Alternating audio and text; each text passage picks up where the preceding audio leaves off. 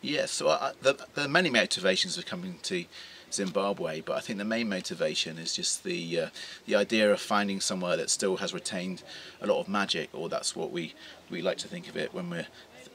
viewing it from the UK. Catch my breath because he just climbed up. And I think that's really important. I mean, we live in a big urban metropolis in London, and sometimes it's good to get somewhere where you can reconnect with yourself, and a place that's kind of kept and retained a lot of its natural beauty is very important.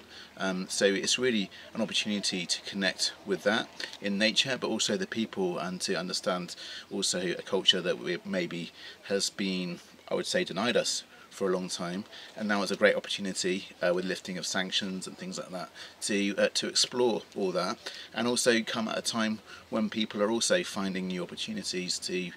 rediscover themselves. So it's a sense of, I guess, in a nutshell, I say it's a chance to reconnect with yourself, and also to reconnect with a culture and a country that has been off the radar for a long time.